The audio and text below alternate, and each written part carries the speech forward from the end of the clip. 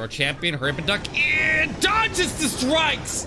That was huge right there. Popstar's the ability. One shot to single for no range up to RC. Freeze up the Expo. Come on, RC. Move it, move it, move it. Baby Dragon to the side there. Expo's gonna pick back up. Go invisible, go invisible. There we go. Baby Dragon steps through. Tags out the Expo. Today is the grand finals of the ITZU Cup. Chasmac EA coming out of the lower half of the bracket. We're able to take out Navi in the round before and Chasmac GS in the round before that. But out of the upper bracket, or not even like an upper bracket, not like a winner's bracket, it was all single nation all the way into the finals here. ATS Clashers will be starting off with Electric Dragons for their opening attack here with a clone and 5 invisibility, which means I assume there's going to be a super minion bomb coming out of this blimp as it sails all the way across the base. Maybe super archers?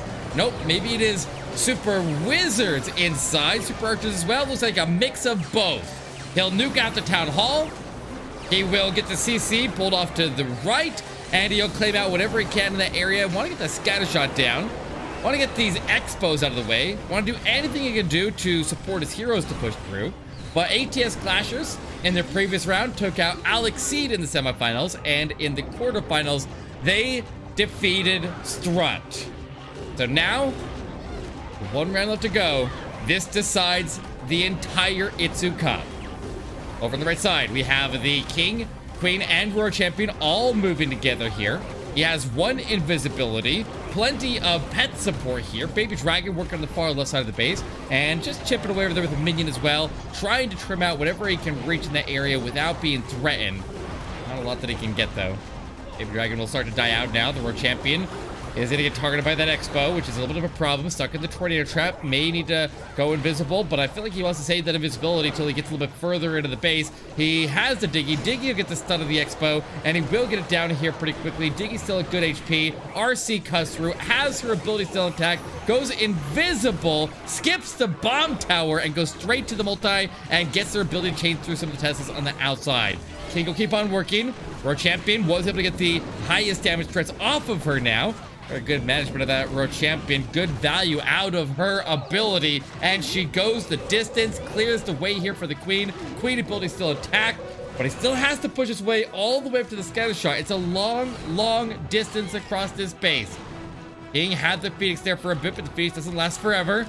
Will go down. He's going to be able to throw in the rest of what he has here into some cleanup. I'm a little bit nervous that the Queen is going to try to take the inner path here rather than go to the outside. So this wall breaker could prove to be critical to save him a few precious seconds, but wall break in behind the Queen to try to get her out of this channel is going to be, wall breaks over the left side there. Does that open up the right walls? Queen circles around. That is time that he doesn't have to spare. Hurry up, Cody. Get in there. Oh, so close. No, no, no, no. Queen, take the shots. Take the shots. 3, 2, and 1. No! 99% to open up here in this grand finals match. Rainberry will start off for Chasmac EA with a Super Bowler Smash. He'll send in a Flame Flinger at the top of the base, holding the tension of the mortar, maintain it under control until the Flame Flinger can get that mortar out of the way, and then he can make his way forward into the Eagle. Only mortar fire being received at that Yeti right there. So the Yeti mites will probably throw and take the other mortar out. Very, very nicely planned out right there. And also testing the area for traps as well. And the cannon will finish that Yeti off there, working perfectly in sync.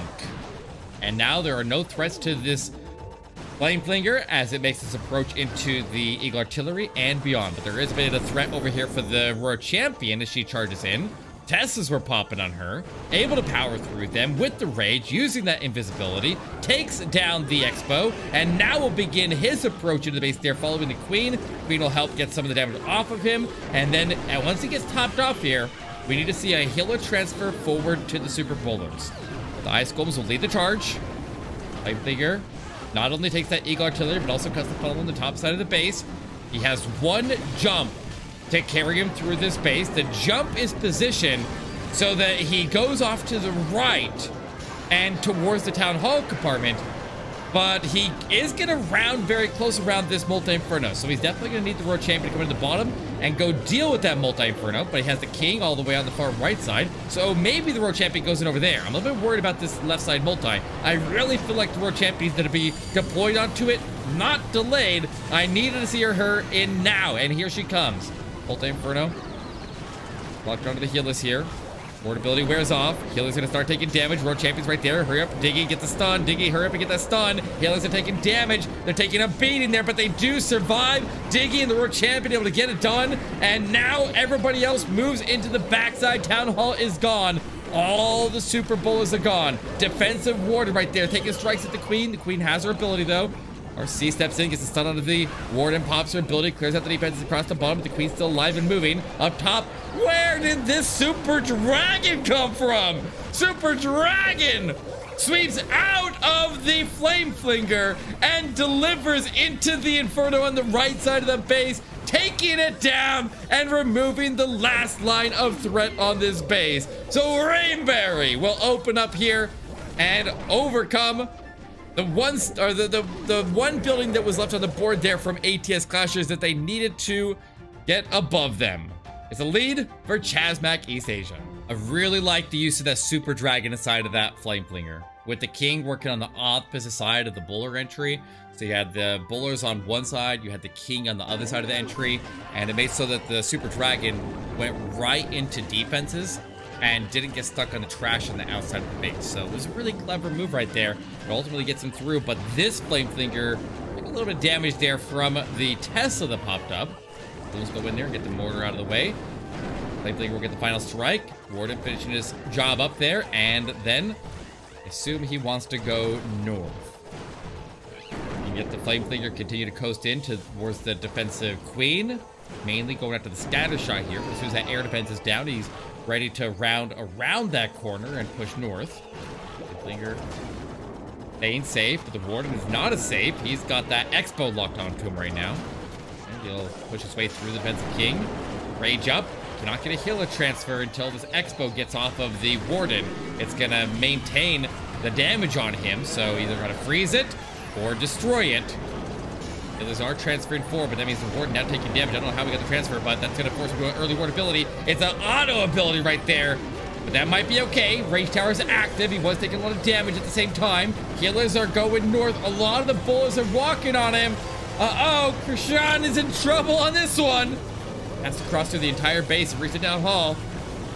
How many Super Bowlers are in the middle? All the healers went north. Skeleton spells on the right side. Queen has one healer as she continues to move through the middle, but the Monolith is going to take her out there. She has her ability to freeze the Monolith, but I feel like that freeze is going to waste it because the Queen is trying to find safety. The Queen finds safety. Can she get back in action? Was it worth it? He has the Bowlers and the outside of the base there. The World Champion going across the middle. Already used her ability. She's not going to last very long. Queen goes back into the middle, but she is attacking the wall outside of the range of the Monolith now. Any way that he can secure the Town Hall? Guys, I don't think he can get the Town Hall. I think it's going to be a 1-star. Oh, rip. Pops the invisibility for the Queen. She still has her ability. Rages her up. She'll take the Monolith before she comes out. Okay, she's going to attack the wall now. Can the Queen secure the Town Hall? Can the Queen take the Town Hall? No. No, she cannot. Okay. That is the first 1-star of the season for ATS. That's not when they wanted it to happen. And ATS is going to desperately need not only one defense, but multiple. Roya in next. And he's going to be sending in Sneaky Goblins to go in and secure the Town Hall takedown. Nice and safe on that one. Exposed Town Hall. And he could then have the heroes go to that same section of the base, but he drops in a blip on the top side. Interesting approach. We'll use a Super Wizard blimp there to go take out the scatter shot and the Expo. Some damage backwards into that Wizard Tower as well as they attack the walls. That's as far as they're going. They get the Rage Tower to trigger. And now he can push the heroes into that area, or he could have the heroes go on the top side and just avoid that area. Still needs to get, I guess, I'm actually a little bit surprised that he decided to run it on this side. So one problem that I foresee here is, here, zoom it all the way out here. You have the defensive queen and the defensive royal champion still standing. And if the heroes are going to go in on the top side rather than the left side, since it's a symmetrical base, they had a choice. He could have got the defensive royal champion out of the way nice and early, and so we didn't have to deal with both the royal champion and the queen later on and save some headhunters. But we'll see how he handles it. See how he handles it. Queen goes in, she'll fight off the defensive ice golems. As King under Phoenix right now, taking the monolith fire, but that's perfectly okay. The Phoenix will pick it up after that. The Queen, with her ability intact there, will now have some wiggle room in that area, but the multi for the middle base there needs to go down. The Royal Champion stuck in the tornado trap. She is able to find the final strike there. Pops her ability. That ability will hit one of the sweepers and stop the balloons from getting knocked back as they make their way over there. But the Queen, she needs to get the other sweeper, and she needs to get the monolith out of the way. She pops her ability. Diggy's right there with her. Diggy will get this stun as she comes out of her cloak, but he doesn't have enough to finish off the rest of the base. It's a defense, but it's one that ATS Clashers desperately needs. Mayville will send in our next one with a Electro Dragon attack. Starting with a couple balloons up top there. Then in Rocket Balloons. The Rocket Balloons will get the one shot onto the air defenses, and he will push in these Electro Dragons coming in behind the sweepers. Just 2 Electro Dragons coming in all on their lonesome to try to secure the town hall. The chain off of the King would be really powerful right now, taking down a lot of the things right there, but the single Inferno locks on. But off on that, gets another shot off, puts in a couple balloons, and he will catch the town hall on the crash damage. And the other Electro Dragon escapes with full HP. And that will direct where he wants the next phase of the attack to come in. He'll send in the heroes at the bottom. He'll put the EDRAGS over on the right side. And we'll see if that EDRAG has any impact later on, but it's going to get that arch tower down without any problem. It'll start to work backwards from everybody else. He got the sweepers down as well as he worked his way past the town hall. So that really, really helped him out here. Clean Electro Dragon attack so far. Engage the defensive Queen. Order building wears off. Locks onto her. Does he use any spells right there? Needs some spells. Get that Queen down. Lost 2 EDRAGs to her. Warden working on her, but gives up. The King steps in. He will finally take her down. Lost a lot of EDRAGs while that was going on. Well, has the defensive CC that I believe is still in there and could present some problems to the backside. The World Champion makes her way in. There's goblins and ice golems. Get that scatter shot down. Maybe he can get through the ice golems. Lock back onto it. Lock back onto it. Get it. Get it. Diggy gets the stun. Got it. Okay. Okay. All right. Power through those ice golems. Queen's beating through the wall. Patience. Patience. Eagle gonna survive. Queen will step through. She'll lock onto it. Last ice golem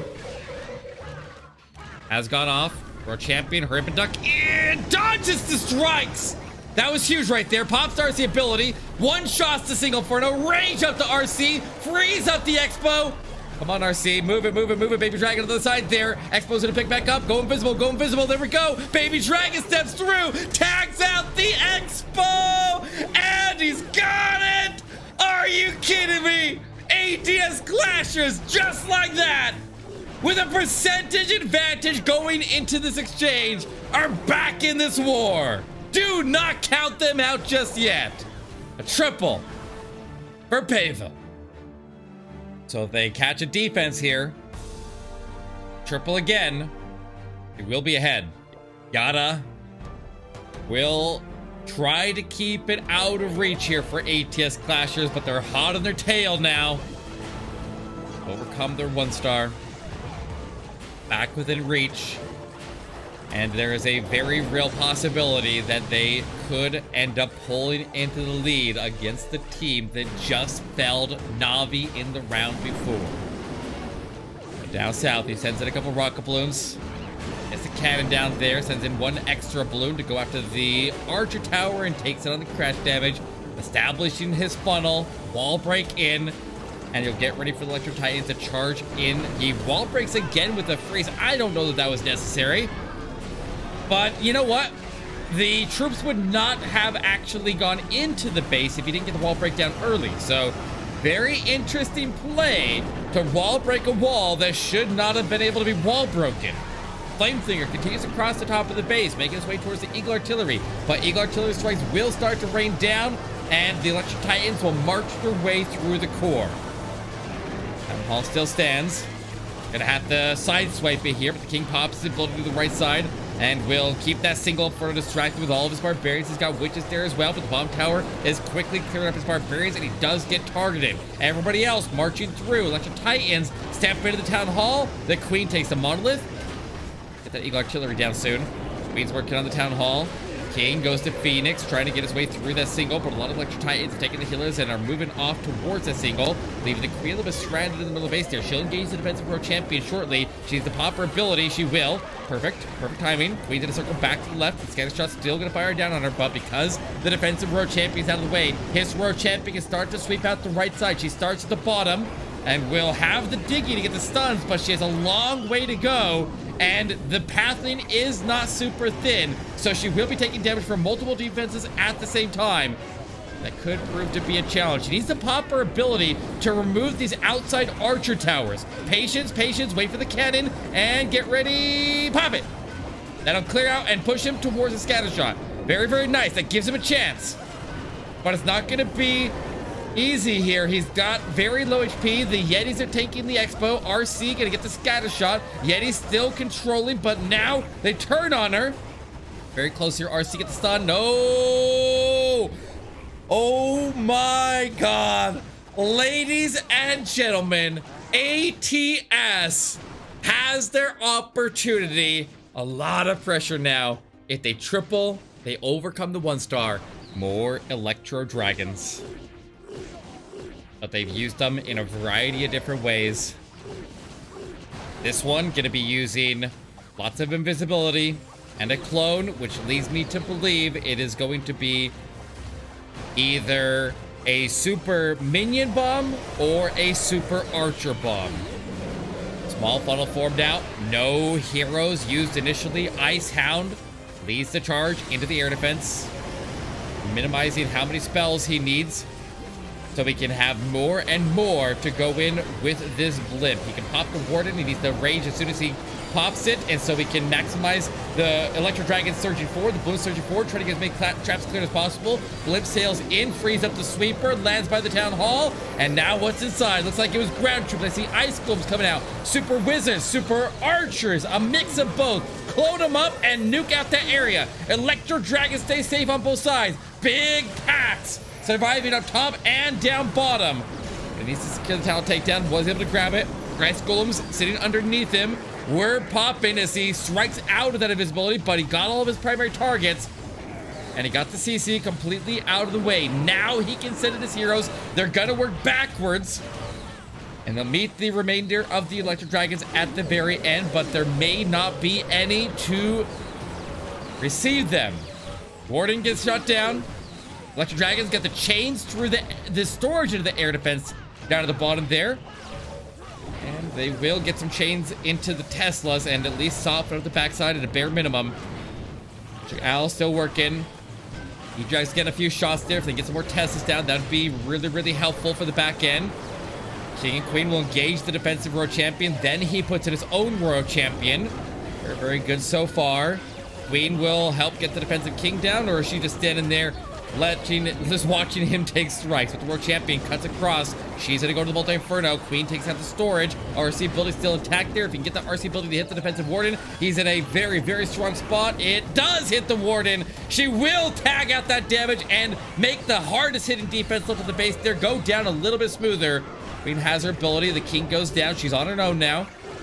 Warden can't reach her just yet, but with her ability, the baby dragon and the feast cleared up the top of the base there, she should be good. And Ground Skelly's coming her way. King still stands. Ground Skelly stalled her up at a very bad time. Pops the Queen ability. Pull through. Everybody push. 3 buildings to go. This is for the lead. Get in there. Don't get locked out of the king. And he's got it! ATS Clashers overcomes the 3-star deficit, and they are back in this war. If they can get another defense here, they will have percentage advantage. Now the pressure is on.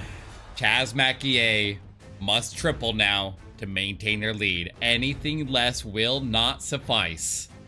He has 7 lightning, no earthquake, which means he's going for the defensive queen. Go after the Inferno. Go after... That's a rough start. Misses the queen, wastes the spell, and leaves up a critical part of that base. We'll see if she causes any problems here. She's bound to cause problems. You know she always does. That was a big investment. And a slight miss on that lightning.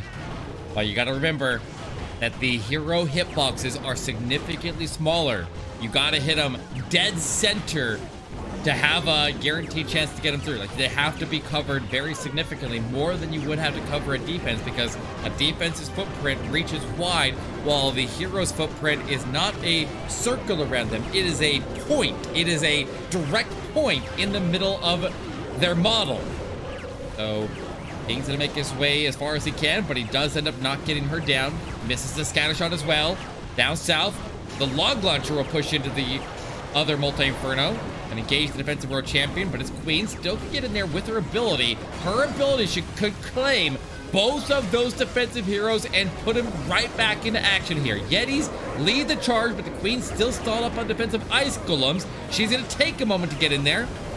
Our champion down south pops her ability, stays away from the defensive queen. Yeti might go into the core of the base here. Here comes the Ice Hound with the balloons. Our champion's gonna get tagged out by the monolith though, but the queen goes to ability, takes the defensive queen down, and now has a huge amount of archers that will give her protection as she makes her way into the monolith, and she will get it down. Guys, he's got it recovered here. Into the town hall we go. We'll end onto a scatter shot. He's got 10 balloons still on standby. He will separate the balloons into multiple stacks. There's 3 different stacks as they make their way into the scatter shot, and at least one of those stacks will get inside of the minimum range, and there it is. It's a triple. Lavi will not succeed that lead over to ATS Clashers, and to top that off, he's going to put down a couple of swag freezes and really show what Chasmac EA is made of. This whole war is gonna come down to the final attacks.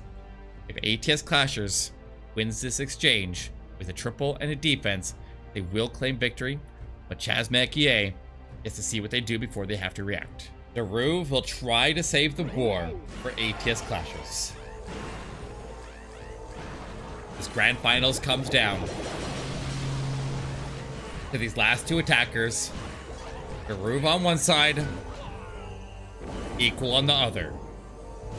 And you gotta remember, the Equal watched the war against Na'Vi in the round before this.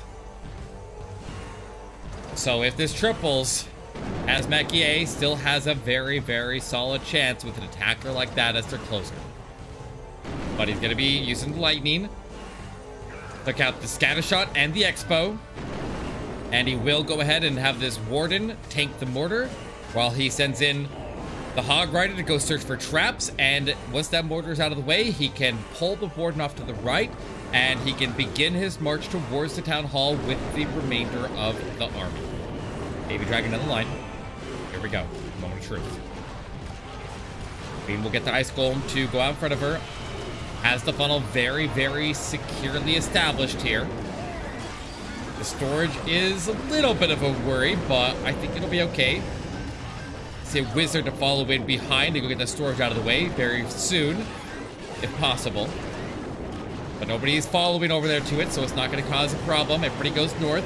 He gets a whole bunch of traps there, pulled with the blues to surge ahead. Still has a ward ability active. Was able to wall break through into the town hall compartment. Still has an invisibility tower. May want to freeze. Want to freeze on the approach there. Not freezing yet. Not freezing yet. The defensive freezes are going off from the ice golem. He now freezes. Rage is up. Electro Titan steps through. Take the town hall, take the town hall. Don't let that invisible tower go off. Okay, he gets it, but he immediately pulls the healers into danger. They're sitting in the poison. And they're going to be taking a beating there. There's nothing you can do to stop that damage now. Loses the ward to the monolith. The monolith doing so much work here. Queen's right there. Pops the queen ability. Tries to get the monolith down. The troops there did survive, but all the healers went down. The artillery was taken down south there by the flame flinger, but it's about to get targeted. Now would be a time for the world champion to go in at the bottom side and support the flame flinger to try to get it to survive and give him the support into the back end, or you put it up from the left and try to force everybody back into the base there to get the support. I don't know what's the play. What's the play here? Think fast. Think smart.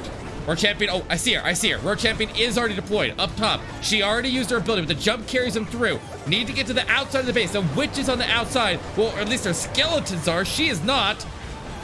A bit of a problem here. She may turn back when that collector goes down. 17 seconds. Move it. World champion sweeping through. Yetis and electric titans. Sneaky coppers down south. Everything's taken except for the cannon. Move through. He's got the king going back to the middle of the base there. Electric titans right there. He does not have the time. Oh, it's a heartbreaker. 95% equal. Defends, and now his last attack just got a whole lot easier.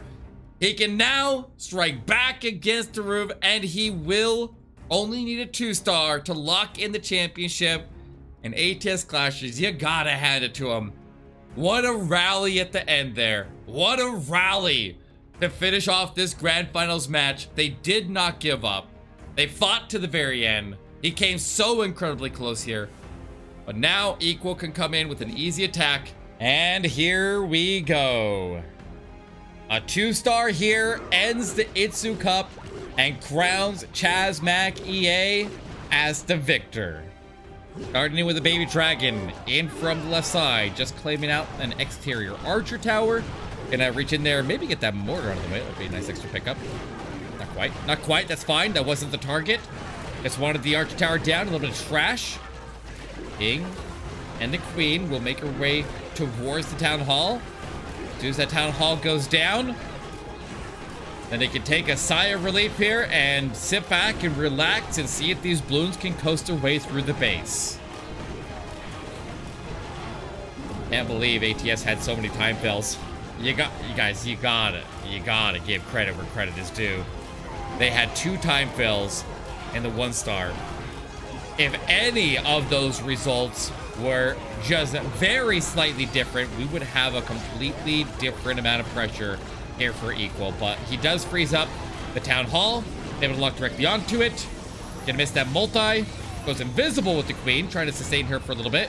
She'll go back to the multi-inferno in just a moment and continuing to use invisibility, but the poison is claiming her inside of that invisibility, and he will lead that multi up. And that'll be a little bit of a problem here, but let's see if we can overcome it.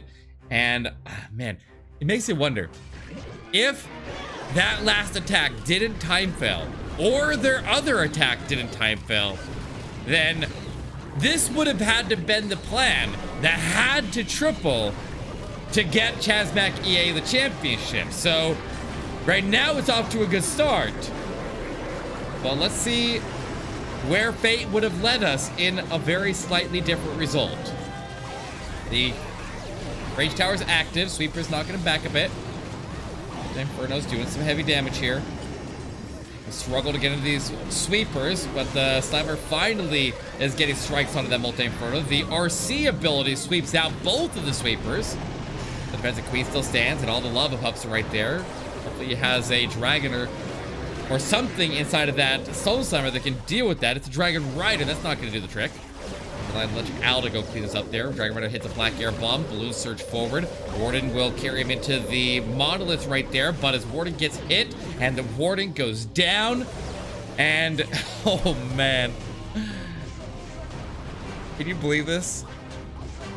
This war would have swung with this miss if ATS Clashers was able to convert either their 1-star into a 2-star or either of their time fills into a triple. But that settles our championship, and ladies and gentlemen, Chasmac EA, after a deadly push through the playoffs bracket here. Had to go through. Knight Rider, Chasmac GS, Na'Vi, and ATS Clashers. But in the end, they will win the ITZU Cup and they are crowned our champions.